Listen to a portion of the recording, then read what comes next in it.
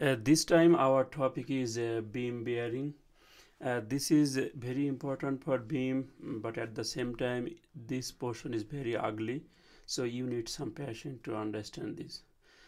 Okay, first of all, what is beam bearing? Beam bearing means if a concentrated load or if a huge amount of load acts in a very small amount or very small portion of a beam, then the beam might get cut. So that kind of failure is called bearing failure. So today we will discuss about bearing failure or how to design for bearing for steel beam. So yes, before starting, you should know something about plate. So whenever we apply a concentrated load on a beam, we place a plate and then we apply the load on the plate, and that plate is called bearing plate. So for bearing plate, something to know about B and N. That is the dimension of bearing plate. What is B? B means the length, N means the width. So the width of the plate should be equal to the beam width. Can be less, can be slightly more. But width of the bearing plate and the width of the beam should be same. It looks better. Now the length B, it is a design consideration.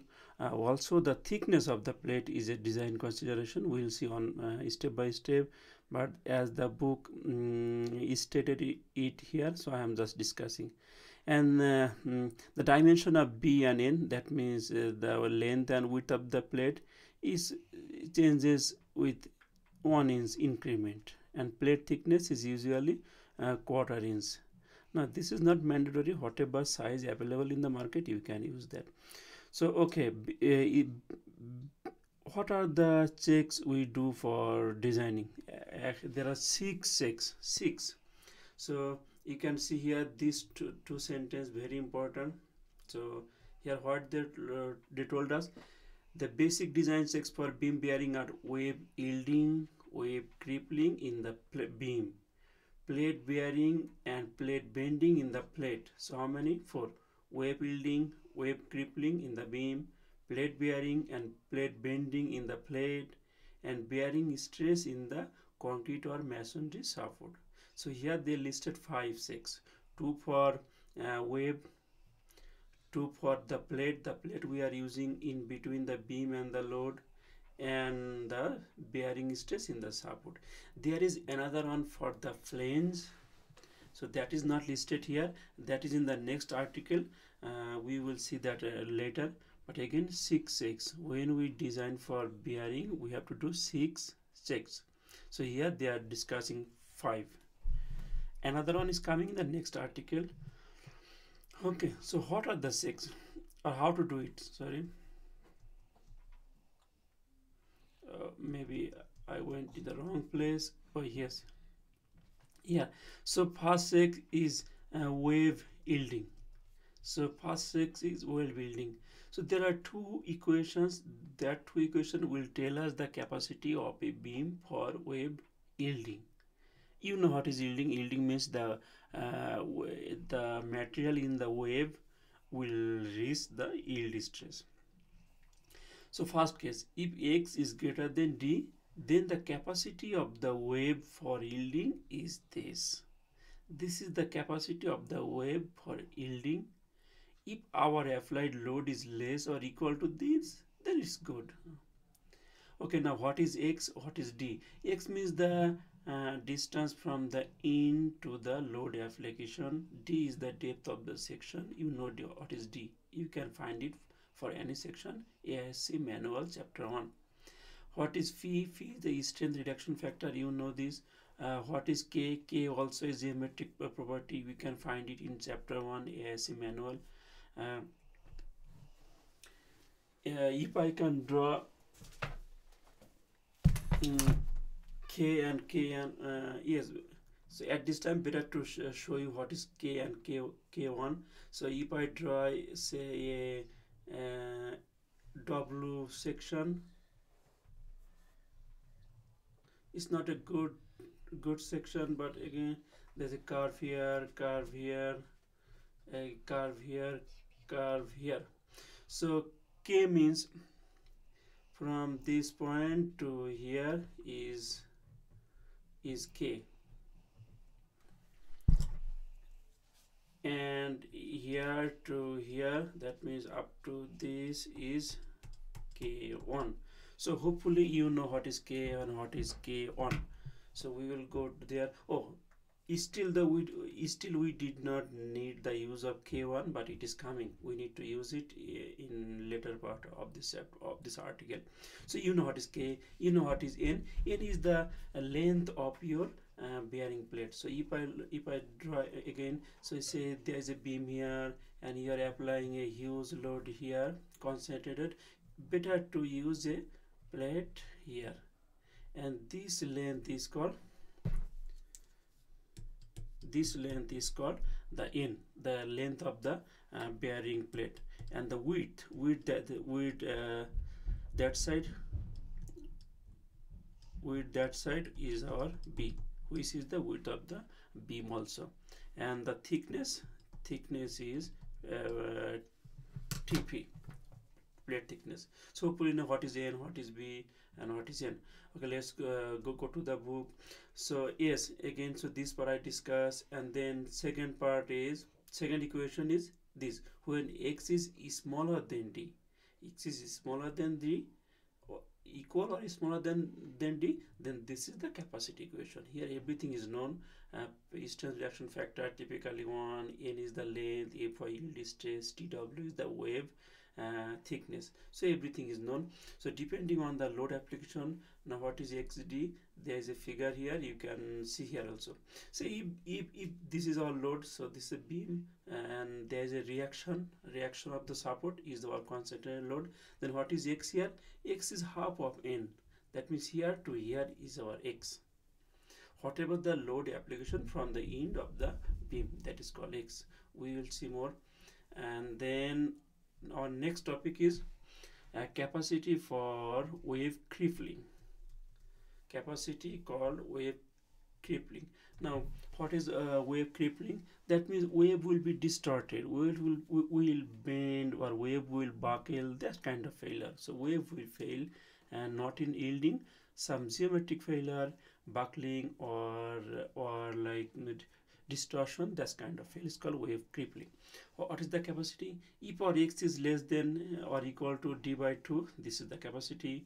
If x is less than d by 2 and n by d is less or equal to 0.2, this is our capacity. For other cases, this is our capacity. So these equations are very ugly but very easy, because all of the parameter, nothing to understand, you will just pick up from the AIC manual.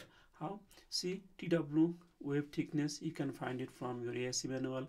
N is your design parameter, you will assume it or it will be given. So you will assume a value of N and you will consider, you will check it. D, depth of the section, Tw is wave thickness, Tf flange thickness, E modulus of elasticity 29,000 ksi, Fy is your yield stress, Tf your flange thickness, Tw wave thickness. So everything is known, just depending on your load application, that means x, and your depth of the section. E2 will, like your design equation will be chosen from here. Then you can find the capacity of this section. If our applied load is less than the capacity, it is good. So hopefully you understood. It is not so difficult, just ugly.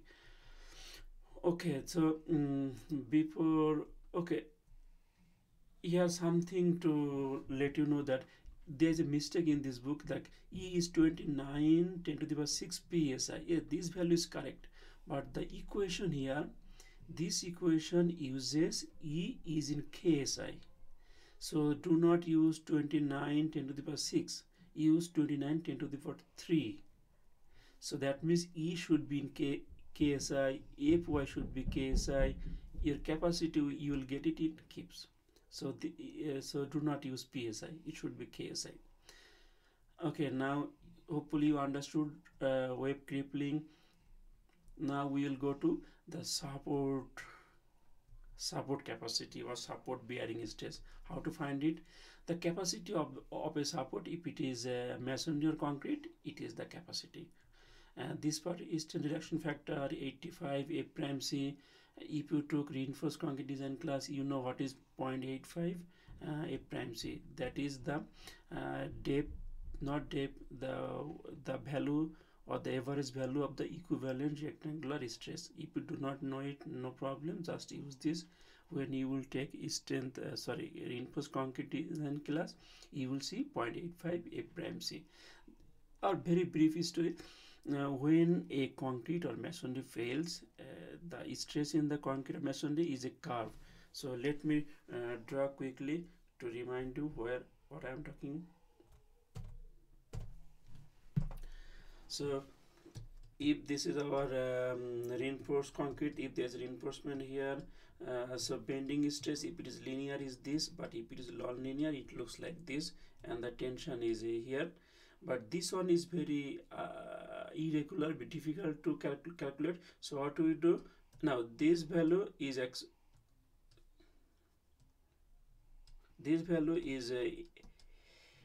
prime C. Now this is very irregular, so what do we do here? We assume a equivalent rectangular section. At that dimension is 85 A prime C. So that is 85.85 A prime C. So hopefully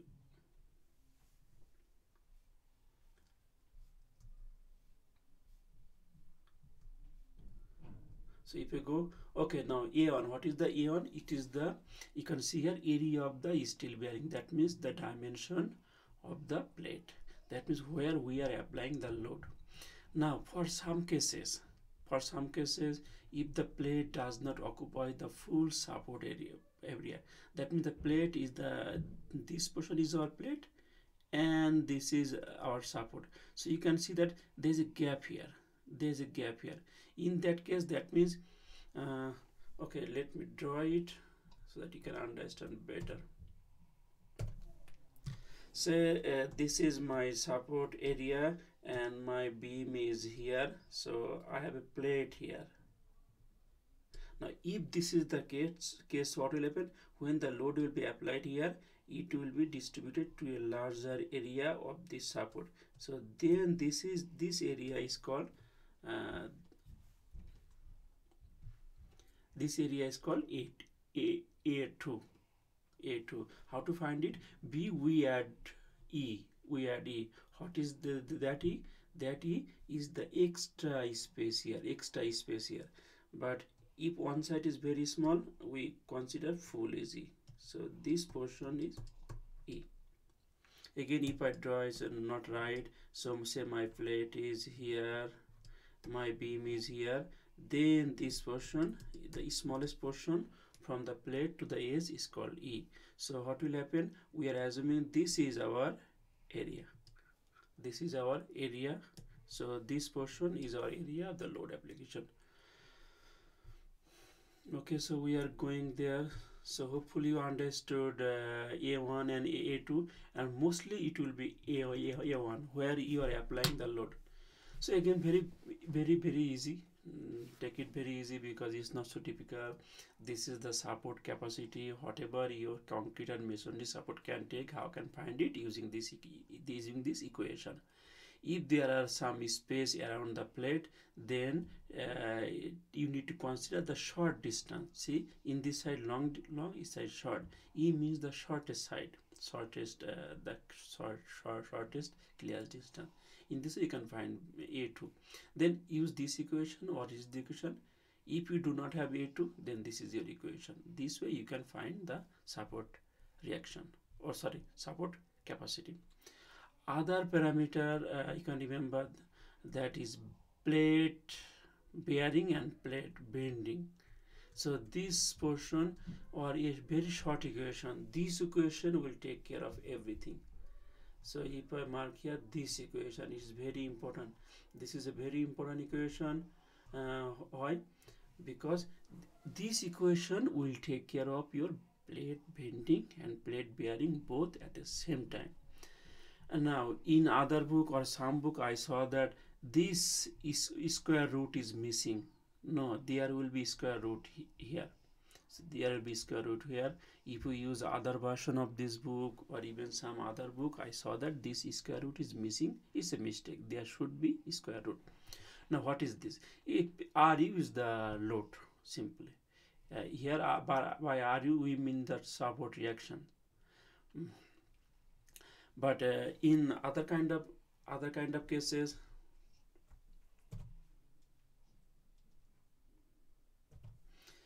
say if my beam is here and if we apply some load here and your plate is here, so this is your RU.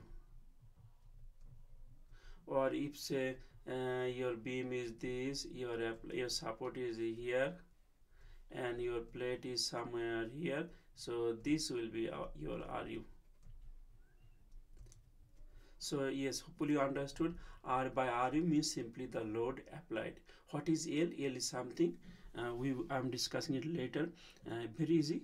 What is B? B means the length of the plate. N means the width of the plate. Fy means the yield stress of the plate material.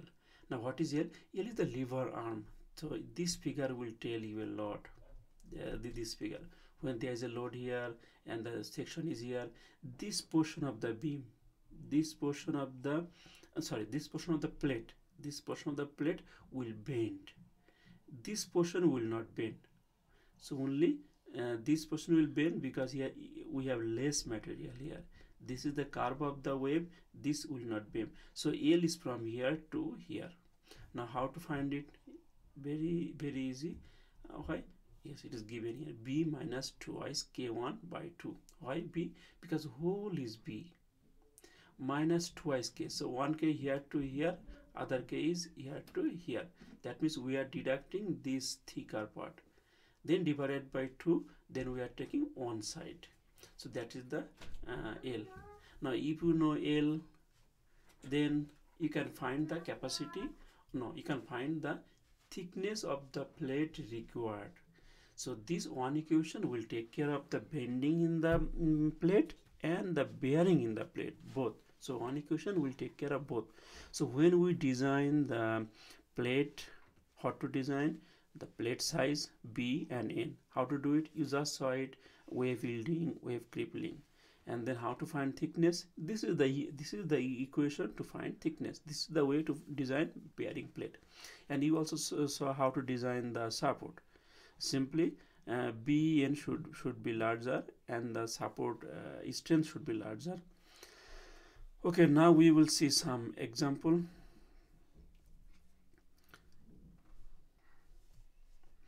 Or before starting the example, let us take a pause so that my video length is small and easy to upload. So I will come back. I will come back to discuss the example. Thank you.